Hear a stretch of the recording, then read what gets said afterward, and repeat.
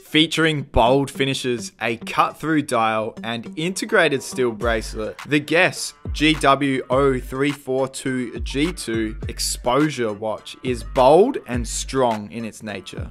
Measuring in at a whopping 55mm lug to lug, this watch isn't for the faint of heart. With its cut-through dial, we can see into the movement, and when you're changing the time, you can actually see the little cogs spin around. A strong black and gold dial is accentuated with white details on the bezel and hands, which include some Lumibrite. The gold dial includes a sunburst finish to it, which adds a nice touch of elegance, and overall this is a pretty flashy looking piece. Of course, with the gold case and gold bracelet, this one won't be flying under any radars, but I don't think that's the point of any Guess branded watch. They're supposed to be loud, just like their own slogan, "Born to be bold," says so.